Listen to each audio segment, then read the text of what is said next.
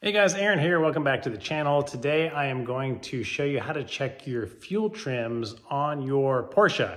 Specifically, well, I guess it could be on any car, but specifically mine is a 2006 Porsche Cayman S. It's my track car. It's smoking. I'm having some issues, so I want to check the fuel trims, see what's going on.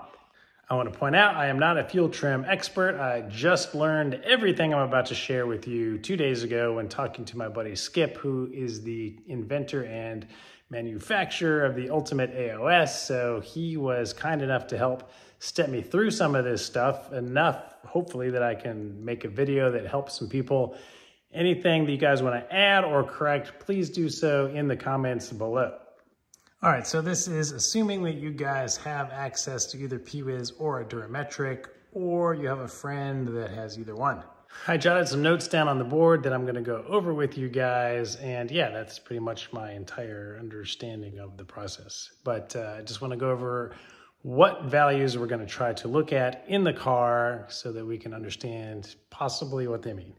All right, well, let's start off with what is fuel trim. And you know what? I just Googled it. And it is the adjustment that the engine computer makes to the fuel mixture to maintain a balanced air-fuel ratio. So that's why my videos are so informative, because I don't know any of this stuff and I have to look it up. Now, there are two types of fuel trims. One is the long-range fuel trim. Sometimes I guess people call it LTFT. And a short-term fuel trim, STFT. And what these things are is kind of as the name implies, but I'll try to explain it to you. I'll start with short-term. So you start your car, it's the first time you have started it since all of your codes have been cleared, a brand new fresh computer, and you start idling, and your computer is paying attention to the smoothness that your engine is running, and this fuel trim here is your engine deciding whether or not you need a little more gas, a little less gas to have a nice smooth running engine.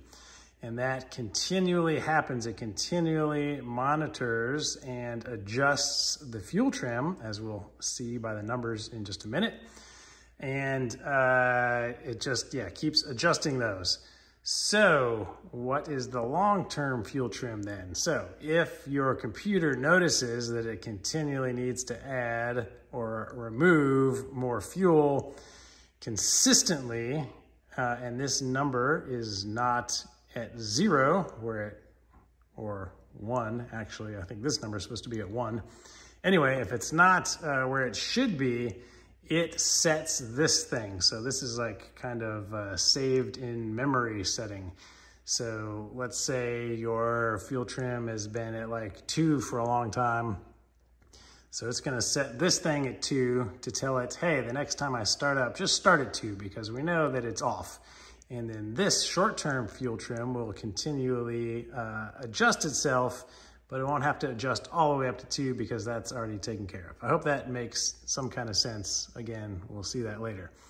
Now, when you clear your codes, like I'm gonna clear my code later, I have a code right now, it's gonna erase this long-term fuel trim, and it's gonna have to learn it over again. So the memory will be gone. We'll start with our short-term, and we'll see what that does. So, like a lot of times, if your long-term fuel trim is way off, and you start your car and it's really, really rough for a while, and then it kind of settles in, what it's doing is your short term is saying, hey, this long term's off, we need to change it. So it changes the long term, and then your short term keeps going. So anyway, whether or not that makes sense, I hope it does. So we have different values that we can look up on the PIWIS. One of them is the RCAT, or I guess it's also called the TRA for some cars or applications or whatever. There's another one called FRAU or FRAO, which I have not actually found yet on the PIWIS. So if you guys know how to find that, or maybe we'll find it today, let me know. So these are for 2 different ranges. The RCAT is for when you are close to idle, and this one is range 2, so like when you are on the accelerator, I'm assuming. The range 1 value that we'll see, it is a percentage and it should be close to 0. So if it goes any higher than plus or minus 10, bad, something's going on for sure. If you have a positive number, that means that it is adding fuel because of possibly a vacuum leak, or I don't know, maybe there are other reasons that it does that, but that's the one I know about. If it is a negative number, that means that it's taking away fuel, and that can happen if you have a leaking injector that is, you know, adding more fuel than it knows about, so it needs to take away what it's spraying in, or if your fuel pressure is too high. So yeah, those are some of the causes. And I also read that a faulty mass airflow sensor is usually gonna affect the RCAT ranges. So if you got crazy RCATs, that might point to a faulty mass airflow sensor. So that might come into play on my car later. Now for the range 1, range 2, sorry, all I know about these is that it says it should be close to 1, but I don't see those anywhere. Now the fuel trim mean value, I think is the value that we're actually gonna see in the PIWIS, and that's the one that we're gonna see moving when the car runs. Now when the car is not running, there's gonna be no value because it's not doing anything. When the car is not running, we should have a saved RCAT value. Now, the very first time I looked at my car, the RCAT was 0, so it obviously didn't have one saved. I started the car, did some more monitoring, turned the car off, turned it on, and then it started saving an RCAT value for me. Don't know why that happened. I don't know if it was just the PIWIS wasn't reading it the first time or what, but we'll see what happens this time. All right, sorry for that big brain dump. I hope some of that made sense. Let's see the PIWIS. If you don't know anything about diagnostic automotive tools, that's the OBD2 port down there, and I plugged this in. The other end is gonna be a USB hooked up to my computer. I have a whole video on how to find, install, set up a PIWIS. Put a link here and in the description. All right, the first thing I wanna do when this thing fires up is I'm gonna select the DME, and I'm gonna check the fault memory to see what our fault code is right now. Okay, so I have a P2196 and a P2198. The O2 sensor signal stuck rich on both the bank 1 and bank 2 sensors. All right, so before deleting these, I'm just gonna go to my actual values right here.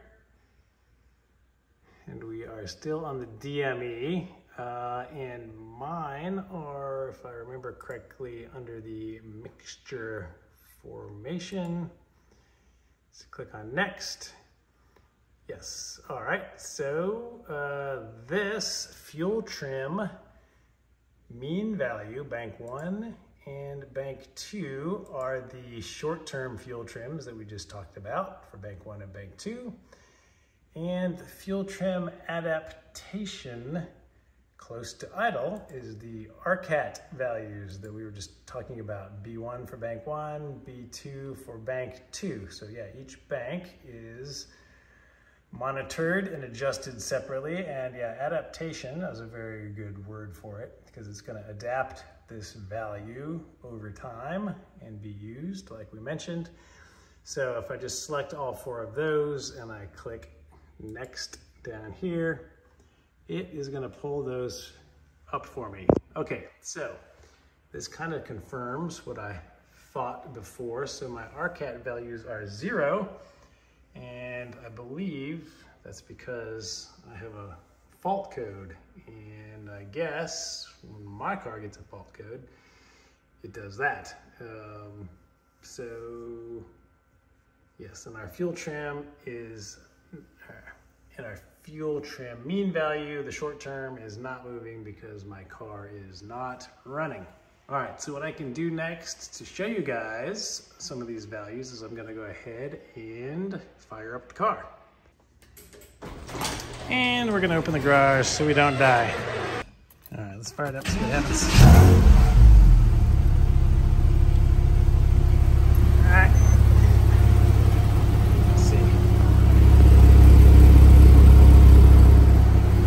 home from work recently, so no smoke. I didn't expect there to be any, but we are seeing the check engine light here. And when I start up the car, I always have to click next again here for it to reconnect. Go to the DME and actual values. No val, I always skip the val. All right, go to our mixture formation. Get our fuel trims and our RCATs. Okay, so you can see that my RCATs have not been set because this has not been running enough, but the fuel trim values are pretty bad. As a test, what we did last time, and I can go ahead and do it again now, I guess, is since I already have a code, I opened the, well, I'll show you. Just went ahead and opened the oil cap. You can hear it gurgling around in there. And that introduces a big vacuum leak into our system. Let me show you what the values do. So yeah, the values get pegged out at 1.25. So that's all the adjustment that the computer can do. All right, so bank one value still is at 1.25. If we let it sit here for a while, it will probably drop back down some. But yeah, so that is your fuel trim and how to read it. So let me go back to my fault memory. I'm gonna reset these codes. I'm going to delete them. Yes. And I don't know if you heard that, but the idle of my car just changed as soon as I did that. Go back to my actual values. And you can see that my RCATs are now being adjusted. And my fuel trim means should start dropping back closer to 1 as my RCATs adjust the adaptation. Now, previously when I did this, both of my RCATs were just over 2%, but under 3%. And the fuel trim means dropped to around these ranges. And I just did this 2 days ago, so my RCAT for bank one is a lot higher than it was before. So that's probably why I got the check engine light on. All right, now if I turn off my car and I turn it back on, I would expect these RCAT values to still be stored here. These values will stop changing and just go back to 1.000 or whatever it was at. Yeah, let's go try that real quick.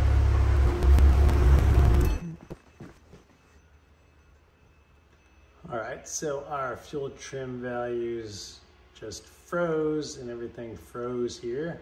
All right, so I'm gonna go ahead and restart. All right, so this time in it said it couldn't detect what kind of car I have, so I might have to disconnect and reconnect the PIWIS, but I'm just curious now that we have different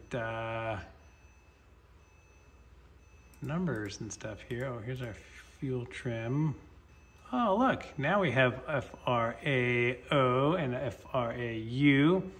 So I guess that's because the Boxster doesn't have these ranges, but some other vehicles do. Okay, so that's good to know that they are here as well. I'm just gonna select them all just in case it tells me something. And here's my RCAT values.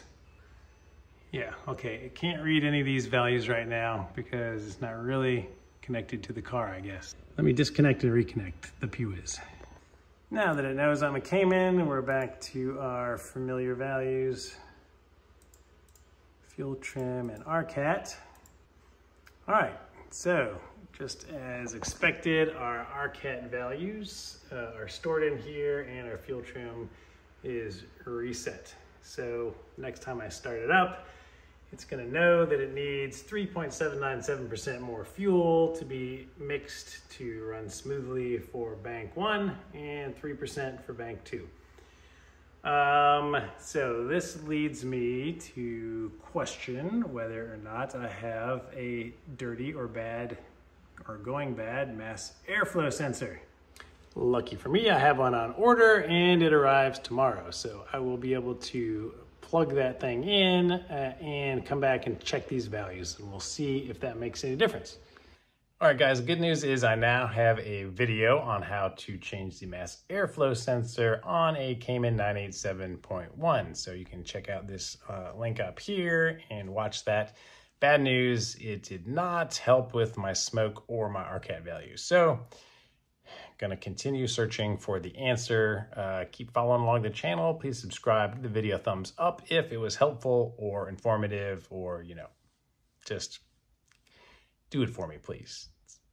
I appreciate it. Thanks. And I'll see you guys on the next video.